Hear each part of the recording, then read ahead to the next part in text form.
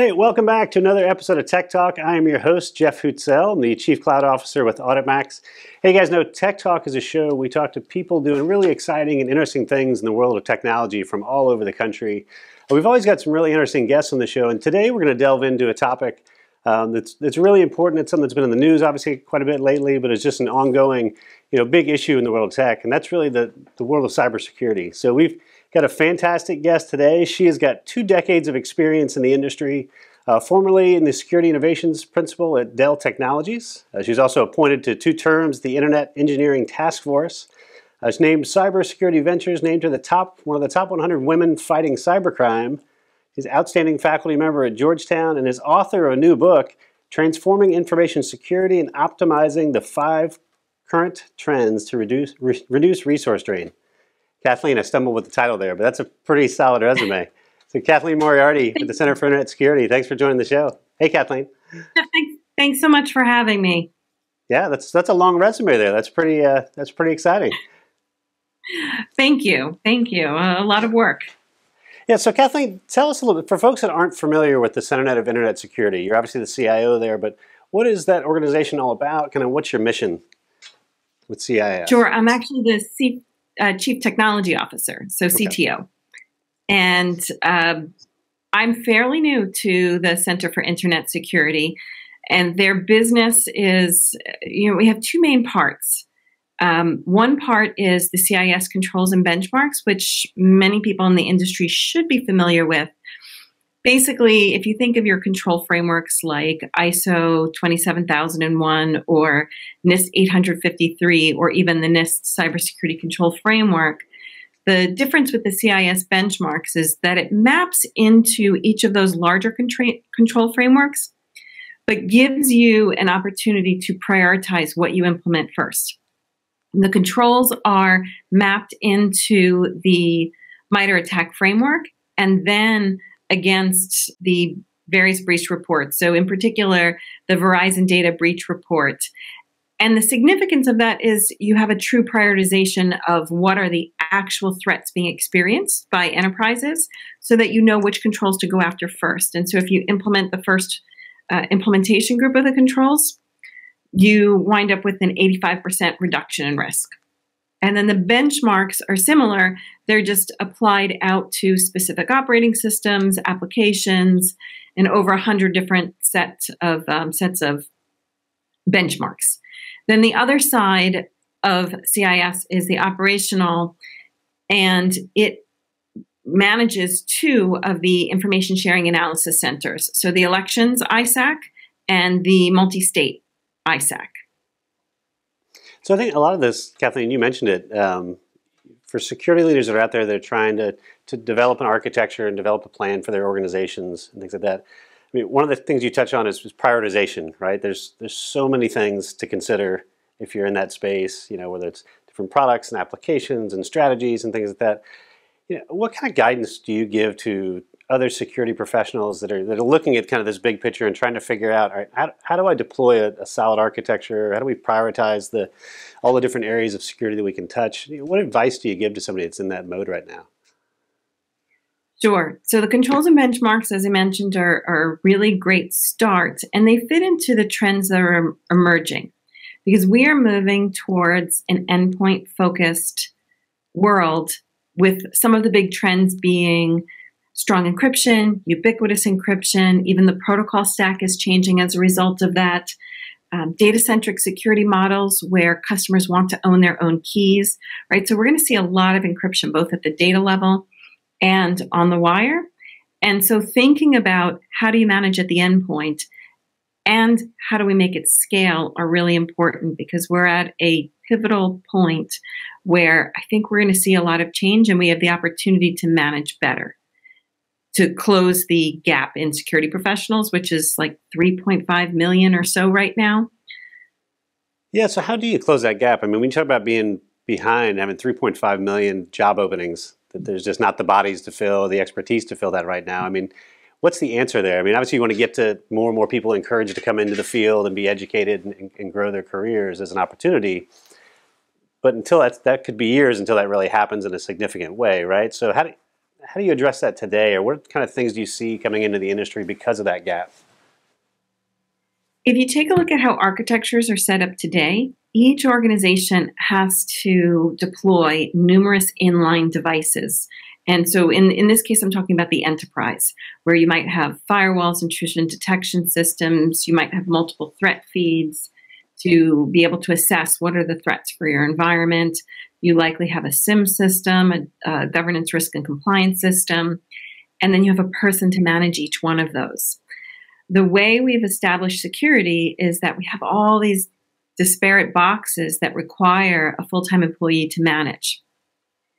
But as we move towards fully encrypted networks and a push towards management on the endpoint, we have an opportunity to change how we do that management, right? So that we can push more upstream so that the vendors are providing built-in security, and then the enterprise level would have more of an easy button, right? So they wouldn't need necessarily the number of resources they have today, because some of those inline boxes will start to disappear.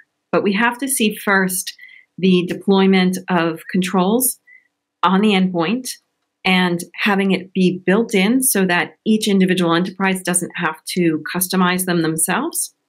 And once we see that happen and we have defense as well as built-in security, we can move towards stronger encryption and these improved architectures where we utilize a smaller number of analysts to have a larger impact.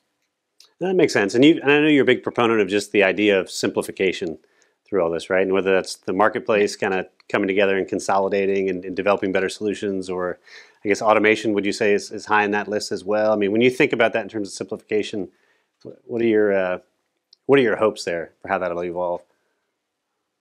So we've done a lot of work in terms of assurance and control assessment, but it's been difficult. It's required expertise on the site. And so simplification is really important. And I think attestation from a root of trust holds a lot of promise. Right now, we're seeing that deployed for, from boot for firmware.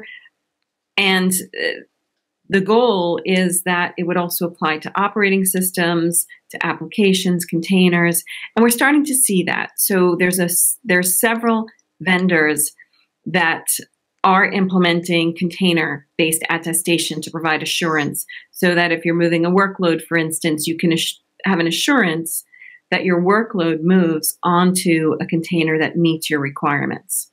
When we get to that stage where you can choose what level of security or built-in security is in your container, for instance, then I think we'll start to see this transition. So that shift towards the vendor providing more controls and more options with an easy button is when we'll start to see this change. Really it. So, Kathleen, is that really what drove you to write the book? I know we mentioned early on in your introduction you have this new book that's transforming information security. What was it that got you excited, made you want to write that? There was a few things. While I was in the IETF, I worked on a document that's now published as RFC 8404 with Al Morton. And it was a really controversial document, and it shouldn't have been. It was merely meant to document what are the hurdles that operators at any level, so internet, enterprise, would experience as we move towards stronger encryption, because the IETF and other organizations were pushing towards stronger encryption that you cannot intercept on the wire. So clearly there's an impact. Mm-hmm. The goal of this was to look at, what is that impact and how do we move beyond it so that strong encryption could be embraced. It was merely a survey. And so from that work, there was just lots of information gained from talking to numerous operators, as well as having all of the arguments on the topic. Additionally, while a security area director in the IETF, I was reading about 400 pages every other week. And that was really quite informative, not just what the documents contained in terms of what companies and people were interested in standardizing, but what was the motive from each of the vendors putting forth different standards. And so it provided quite a bit of insight. And all of that led to me thinking, okay, how do we move beyond this? How do we get beyond the arguments? And then the book was the result. Yeah, it's fantastic. I've seen great reviews of the book. It's very thorough document. I think it's fantastic information you put out there. I mean, as you look at kind of what's next and kind of the future of your space and your industry, what are your kind of predictions for what we'll see in 2021 and kind of the next couple of years? In 2021, we will have just some incremental progress on built-in security. And so it may be slow. We might not be at the phase where enterprises could adopt strong encryption the way that the internet has adopted strong encryption. That might be a few years off, but we're going to take some steps towards that this year. And then in future years, I think we'll start to see not only attestation from a root of trust for assurance, but other ways to detect attacks. And I think we'll move more towards allow list approaches from deny list approaches. So if you think about threat intelligence, for instance, we are using indicators of compromise and indicators of behavior to detect attacks that have been seen already. But if you look at something like the IoT space, we have technology called MUD, Manufacturer Usage Description. Mm-hmm. And this actually shifts us to an allow list approach where you're documenting the allowed behaviors. And that's easy to do for a compact device.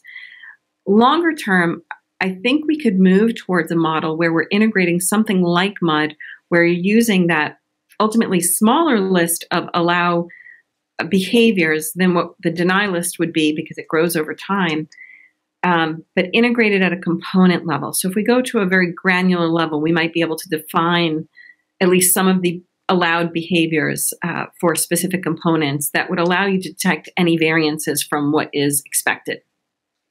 That makes a ton of sense. Well, Kathleen, for folks that want to get in contact with you and want to learn more about the things you're doing at CIS and just connect with you and kind of follow you, I know you have some great stuff online quite a bit. I've seen you on a number of different podcasts and in news articles and things like that. Where is the best place for people to reach out and connect with you? I'd say LinkedIn would be the best place for a professional connection. Thank you. That's terrific. Well, Kathleen Moriarty, thank you so much for joining us. Again, go check out the book. It's fantastic. I know you can buy it at all the places that books are sold. I've seen it on Amazon there, so pick that up, and it's a great read. But Kathleen, thanks for joining us today. We appreciate having you on the show. Thank you so much for having me. I really appreciate it. You got it. Hey, and thank you guys for joining us as well. If you want to see more interviews like Kathleen's, you can visit us at auditmax.com, or you can even see this and listen to it as a podcast at all your favorite places where you find your podcasts. Thanks. We'll see you next time.